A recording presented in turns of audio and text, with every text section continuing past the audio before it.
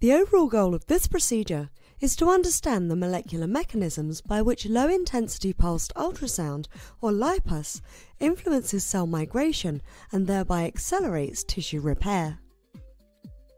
This is accomplished by first treating cells with cyclohexamide for 2 hours to prevent de novo protein expression and thus auto-stimulation of cells.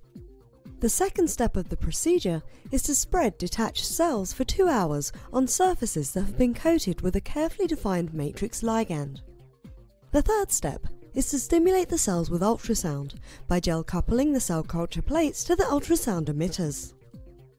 Results can show changes in focal adhesion formation due to ultrasound stimulation via staining cells for vinculin and actin, and temporal changes in RAC1 activation through active RAC1 pull-down assay and subsequent Western blotting.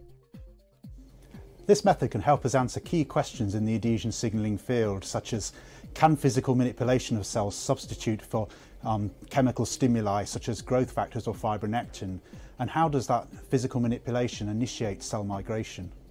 The implications of this technique extend towards therapy of chronic wounds, because by understanding how ultrasound may affect cell behaviour, we may be able to refine treatments to accelerate wound closure in individuals with wound healing defects, such as elderly or diabetic patients. For biochemical assays, directly coat the wells of plastic 3.5 cm plates with integrin ligand.